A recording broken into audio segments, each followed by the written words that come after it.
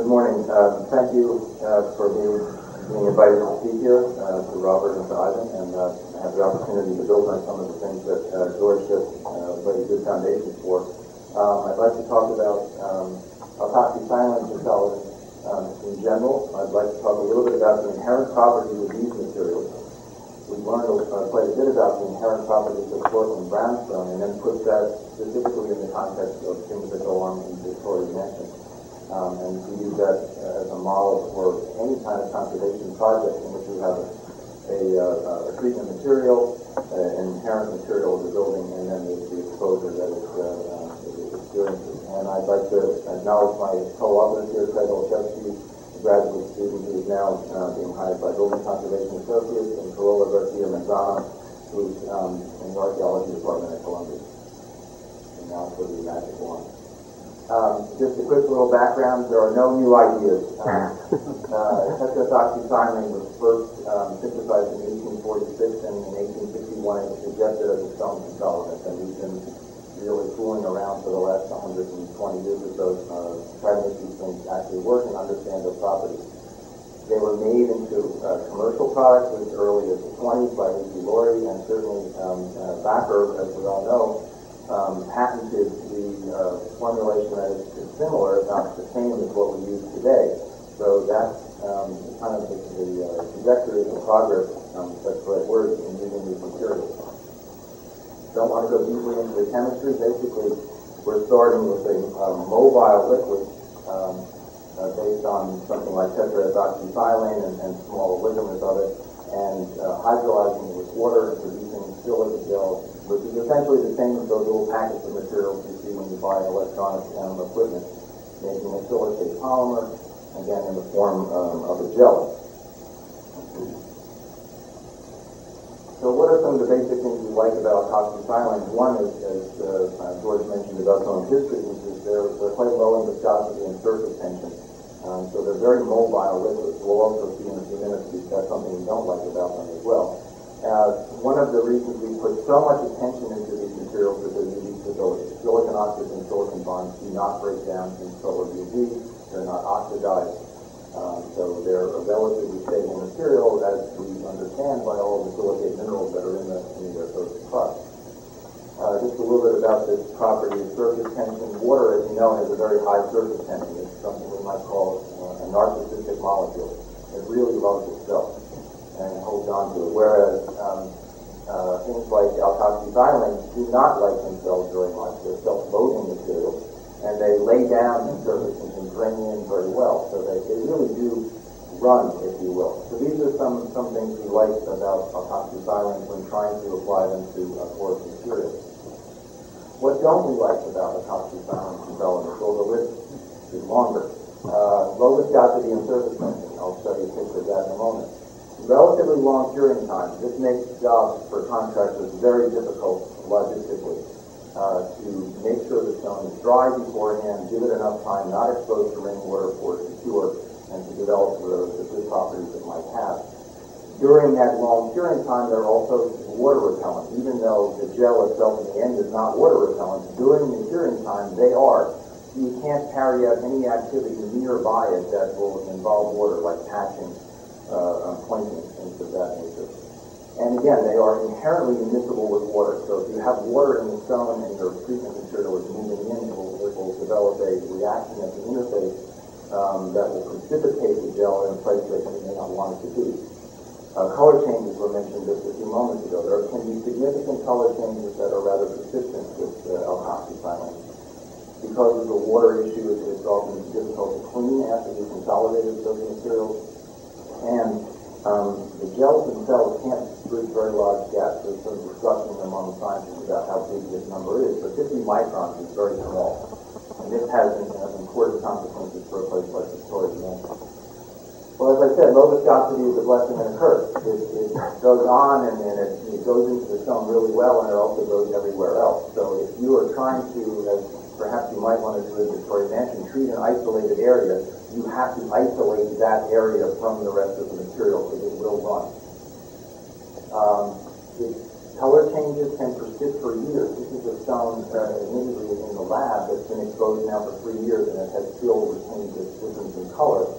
And notice also the water repellency that is retained after at least several months when it's not exposed in an outdoor environment.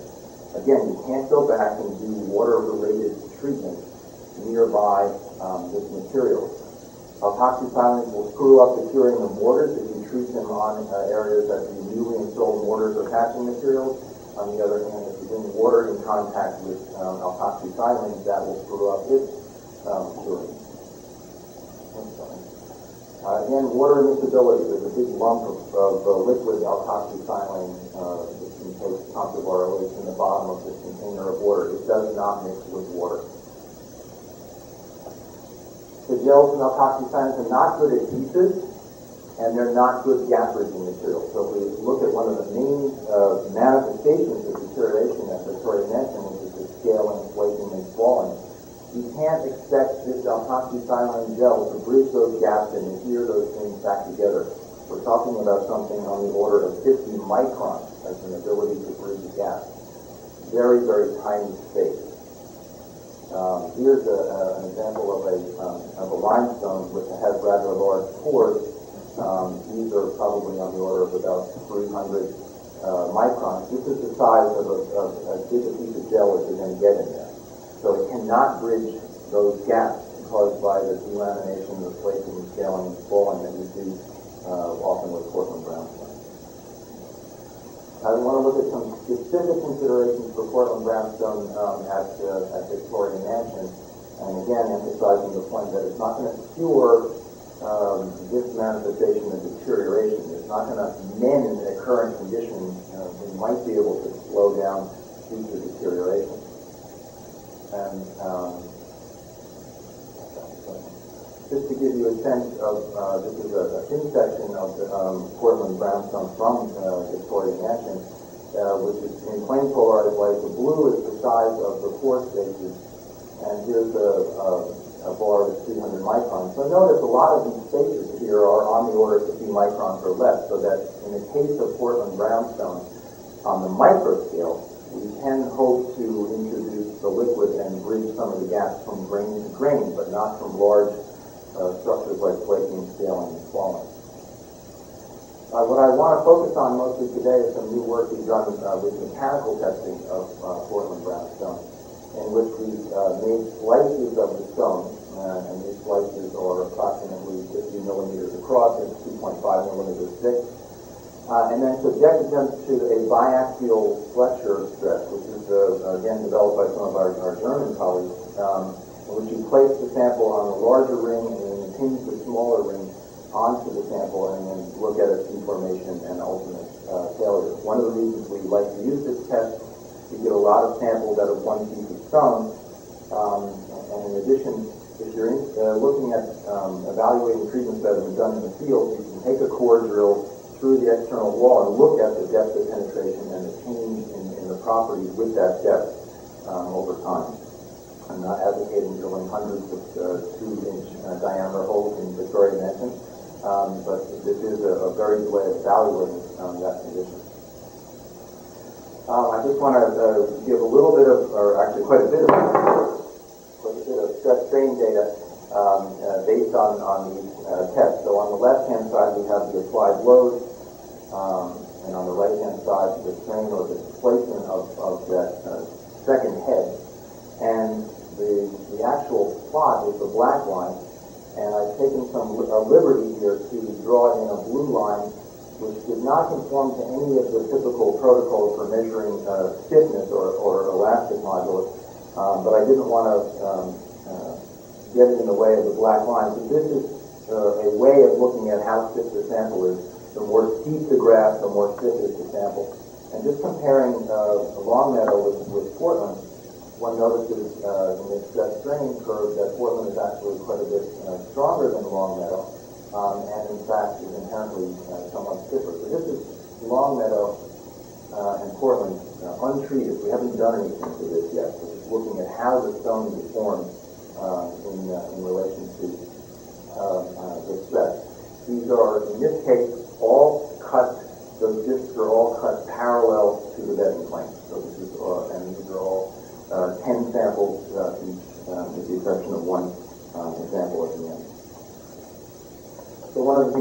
look at is what happens when we treat these samples in the lab, as Ken was asking before, how do we treat these? These are a set of ideal conditions. We're learning how good we could possibly be with these treatments. I'll use the word good in quotes.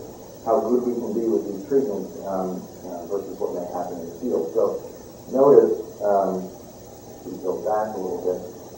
Notice how much more steep the graphs get. These materials are becoming much, much stiffer. Maybe not such a good thing as we saw in relation to George's data just a few moments ago. And that we have two things occurring. With Longmeadow, it's getting, relatively much stronger. It's not as strong as treated Portland, but relatively much stronger. 250% increases versus 80, and a 550% increase in stiffness. So we might be concerned about treating Longmeadow and increasing the stiffness that much.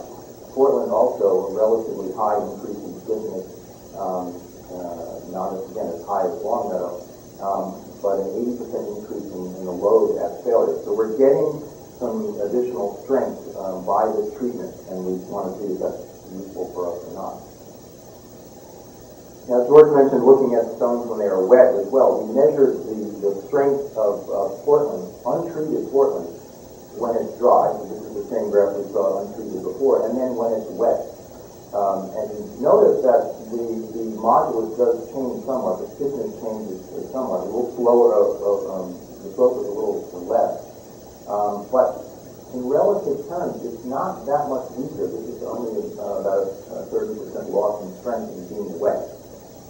That may be some good news for Portland. Many other stones are much weaker when they are wetter. We want to also look at, when we have treated Portland, what happens. These are both treated samples now. Again, this is how good it is when it's dry and treated. What if you saturate the sample with water and then break it after it's been treated? And notice we do have a decrease in the strength here, but it's similar to the decrease in strength that occurs just from untreated samples going from dry to wet. The other thing to notice is that this strength here of the wet material is actually higher than the untreated stone while it's dry. So again, the treatment is helping a little bit in terms of strengthening the stone in conditions that it might be exposed to here in Victoria Mansion. Now, one of the things we believe occurs when you treat sandstone with alkoxysilane because of the chemical similarity between the treatment material and the stone. That means the stone is made up of silicate minerals like quartz and feldspar and clay. These are silicate minerals. And the gel is that we do actually get some bonding that occurs between the gel and the stone substrate. And one of the things that we see when we treat limestone versus sandstone, the sandstones get much higher strength increases and higher strength because of this bonding effect. So one of the things that will probably occur when you wet treated stone is that you'll start breaking some of those bonds between the minerals and the gel. That may be, in fact, part of this difference in the strength that occurs here. So what happens then if you take this wet treated stone and let it dry again? Do those things reform, and do you regain the strength you had before now that it's dried after it's been wet? So we did that experiment, and notice that this is the stone that's treated, saturated, and then dried. And again, if we go back one, notice this is where the treated is here while it's wet. And then if we go forward, if we dry it again, we essentially regain all of the strength we had before. So there is, in this single experiment, this is one cycle now, we don't immediately lose all of the value of the treatment through that one cycle. So perhaps the bonds that we believe form, and we do have some pretty good data that these bonds do form, are reformed after wetting and then drying again. So a typical condition that Victoria Mansion where it gets wet and then dries again. Well, one of the things we like to do is, and I would like to use George's apparatus, but we've done wet drying cycles as well to examine both what happens to the stone and what happens to the treated stone. So if we look at untreated stone that's been cycled, We notice, in fact, this is only 20 cycles, so this is not a long period of time. But what we notice with untreated Portland cycles is, in fact, it doesn't change its properties very much on that time scale. I think it would be worthwhile doing many more cycles than this. Here's a treated stone with no cycles. And then after only about 20 cycles, and these again are an average of 10 samples, we see a real change in the strength of the treated material.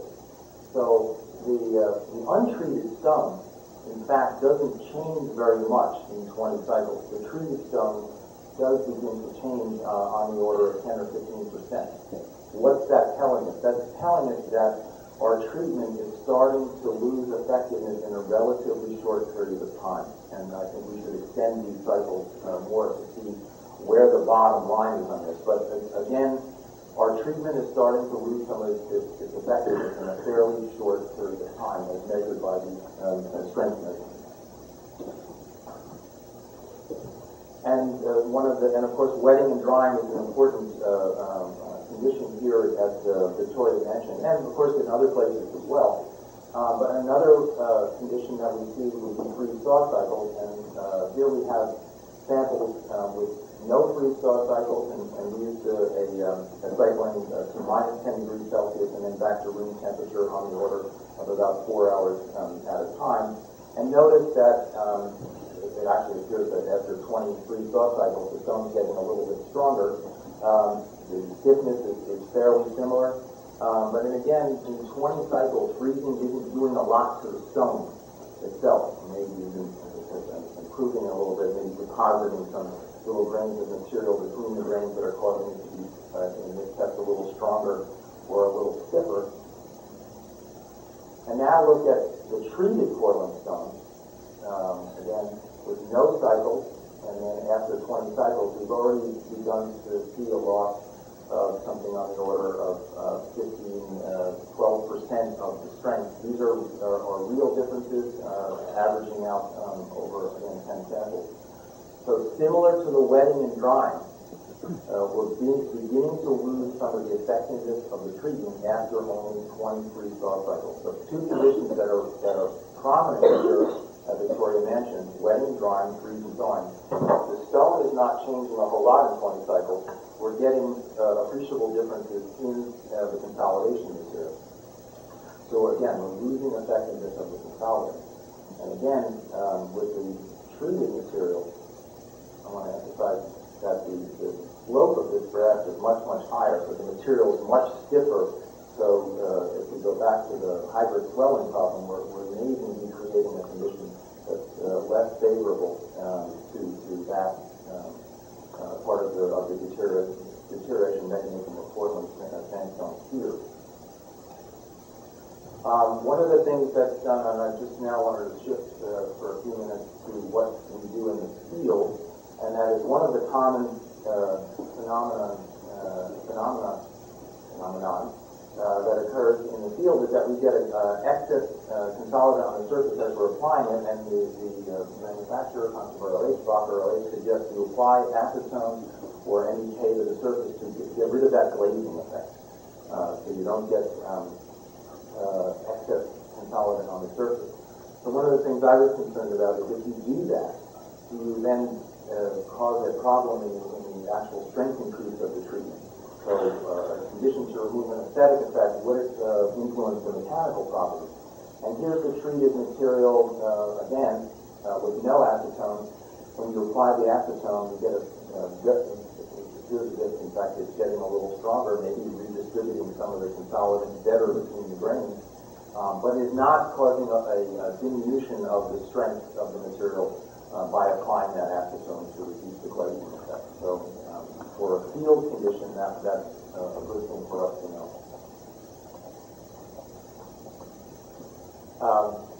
As George mentioned, how stiff this material gets is also important in terms of how it deteriorates.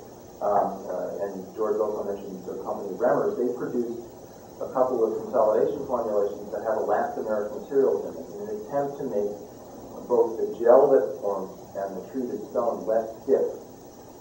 So we thought, well, maybe it'd be a good idea to compare some of these products to what the typical conserve ROH or Blocker ROH we're using, which is just an ethyl silicate dibutyl dilaurate catalyst.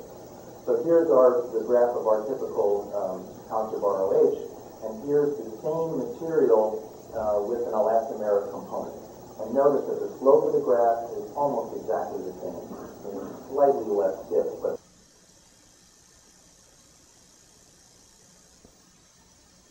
the elastomeric material isn't really giving us a significant difference in that stiffness.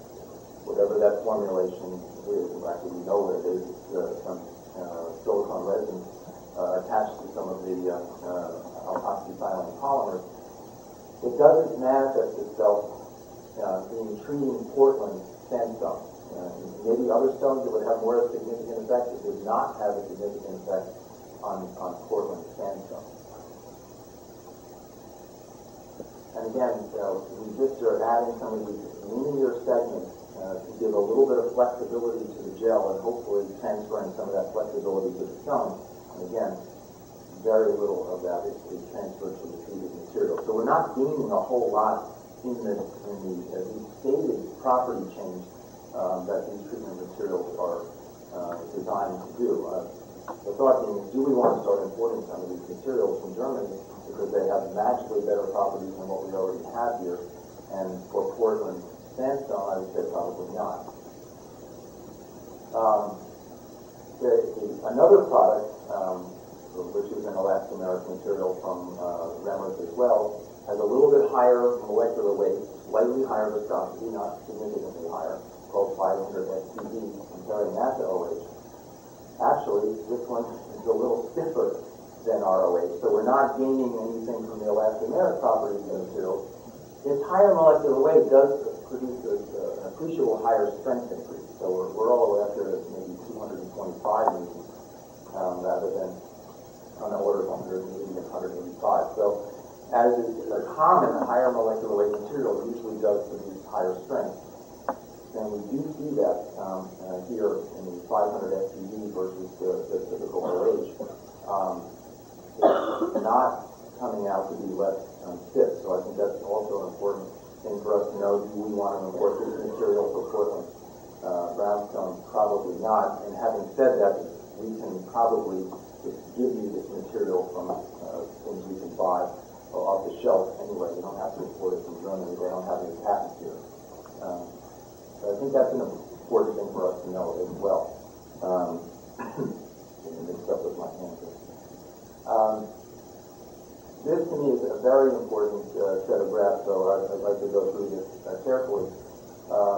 This is following the protocol that the Germans developed in the early 80s, testing some things in Munich, where they've actually gone out in the field and treated the building as they would in a typical application by a conservator, core drilling the building from its base and slicing through in depth and looking at the different strengths as we move in depth. We did this with a core and followed the typical conservar Protoco treatment protocol, 1 minute in, 5 minutes out, 1 minute in, 5 minutes out for 9 cycles, which is fairly typical for consolidating a stone in the field. And then we spliced this thing up in depth and looked at how the strength changed in depth. And this to me is actually a fairly disturbing graph. Here's the graph for the first splice. And actually we got a little better strength increase in this case than we got in most of the samples we had treated earlier, which they were down about 180, 185. So we're up here, we'll call this good for the moment. We got a high strength increase. We go into the next dip, and we're down here below the treatment that we did in the lab. We're down here about 165. We go to the third dip, we're down here at 130, and the fourth, fifth, and sixth, we're down here to untreated material. What does this mean? Remember, these dips are 2.5 millimeters in thickness.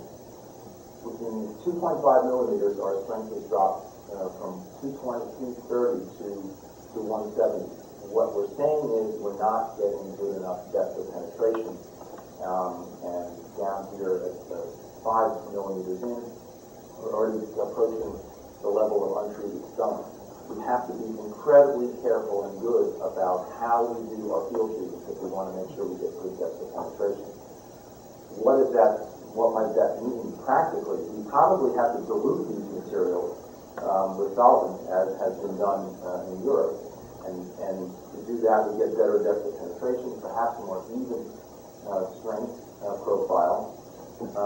And now we're out of VOC compliance, in which we add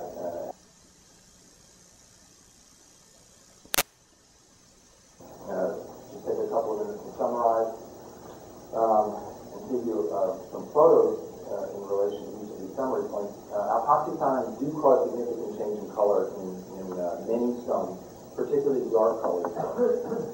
And we do see that in Portland Brownstone. With Portland, the color change is much less severe than it is in Longmeadow, and it does abate over time. And I want to emphasize the word abate. It doesn't necessarily go away. It usually goes down to about a 10 or 5% difference in coloration. So that's an important consideration. Time frame, that can be on the order of years to get down to that 10 or 5% point. So you need to know that before you run out and treat that and see how long it might take for it to go away and whether that's acceptable to you or not. And it may not be. On the other hand, you might go and use this material to treat those lighter colored new stones that are installed and make them darken up a little bit. Second point, this is really important for us to understand because I think we've oversold some of these materials over the years. Alkoxysilane cannot mend one of the main manifestations of deterioration of Victoria Mansion: scaling, flaking, and falling. The gaps are too big. It's not a good adhesive. It's not a good gap bridging material. You can't ask it to do that. It will not do it. You need grout injections, adhesives of the more typical types we use in conservation to mend those conditions. It will make the stone somewhat stronger and perhaps resist freeze-thaw longer, but not that long. So again, we can't ask these materials to do things that they're not designed to do. And try to be honest about whether the good and bad things of these materials. So alkoxysilane do give noticeable increases in strength and stiffness to Portland Brownstone.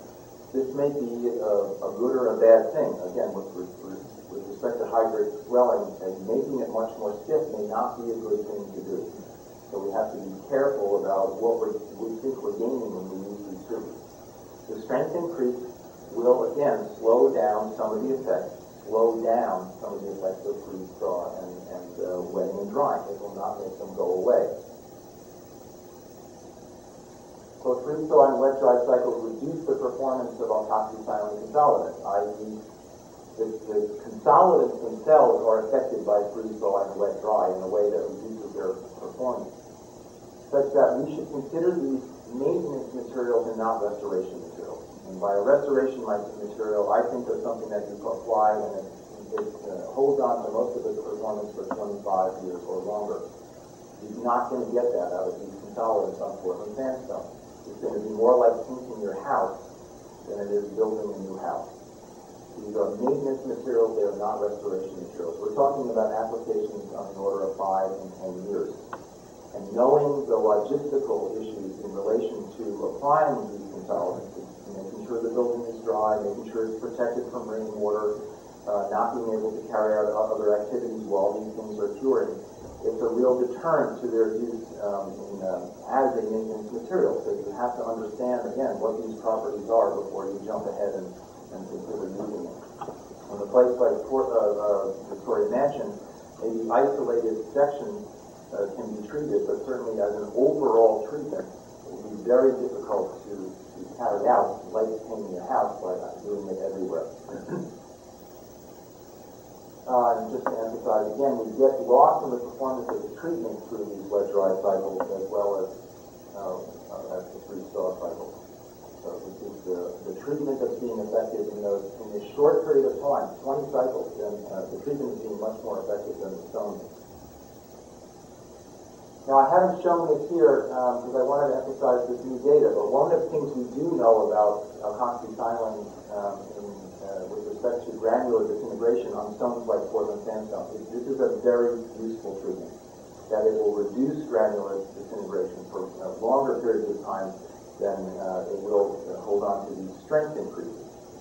And that is a condition that is at Portland, as Victoria mentioned. There are areas where, in Ivan's talk, he showed, well, we're not going to try to replace this with new material, but there is some erosion.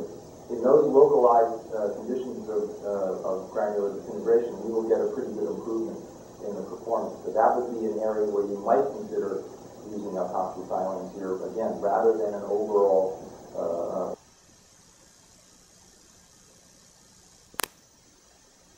does not cause a diminution in the performance of the consolidant. So if you do get this glazing effect and you want to wash it away with acetone or methyl ethyl ketone, you're not going to be stripping out all of the consolidation material from the surface. So you will retain whatever good properties you got by that initial treatment. So I continue doing that in the field to keep from the glazing effect. And this is really important. Care must be taken in field applications to ensure sufficient depth of penetration of the consolidant. This graph, as I said before, is very disturbing. In 2.5 millimeters to lose 40% of the effectiveness of the treatment and virtually all of the effectiveness in treatment down to 5 millimeters. The traditional wisdom with these consolidants is you need a minimum of 1 centimeter, 10 millimeters for depth of penetration. So on the order of 5 millimeters, we've lost all of the effectiveness in treatment. So this protocol that is suggested by Persocco and the Vaca literature is not enough for Victoria Mansion. You have to let this stuff sit there longer and penetrate better, and do some of this testing to understand. Do some of this testing to find out what does that protocol look like for Portland. And I should emphasize that all these tests were done on only mildly weathered material. A lot of it actually from Victoria Mansion, the material that was removed in '88. More severely eroded material will take in the liquid faster. So you need to understand the conditions on the building and how it influences the uptake of the consolidant, and then how it affects the strength depth profile, which is a very important condition, particularly for this building. The elastomer-modified alkoxysilanes don't significantly reduce the stiffness. So the stated advantage of elastomeric materials as formulated by Bremers doesn't really play out on Portland. Some of the data from some of the German sandstones that have been tested over the years are better than this. But again, we're talking about Portland here, and it doesn't really do that much for you. So we don't need to run out and try to import this from Germany. However, products containing elastomers or these more highly polymerized ethyl silicate materials may conform to the new DOT regulations. That is, higher molecular weight materials leave more stuff behind, so less evaporates. So there may be an advantage for both the elastomerics, because remember the elastomeric material is basically a solid that will never go away. If we increase the elastomeric component and increase the molecular weight a little bit, we may conform to DOT. If we raise the molecular weight, we may increase the viscosity and reduce the depth of penetration. So that's a playoff that we need to look at. But these new regulations are in place. My colleague Norman Weiss and I have been discussing testing DOT on these and other materials. And what we suspect is, most of the material that comes off of ethyl silicates is ethanol. And the VOC on a martini is actually much, much higher than it is on these ethyl silicate materials. So we're going to see if we can outlaw martini, see how well that goes. But I do believe we can reduce the VOC on some of these materials enough to comply, so that if these regulations ever do work their way up to Maine, we still may be able to supply you with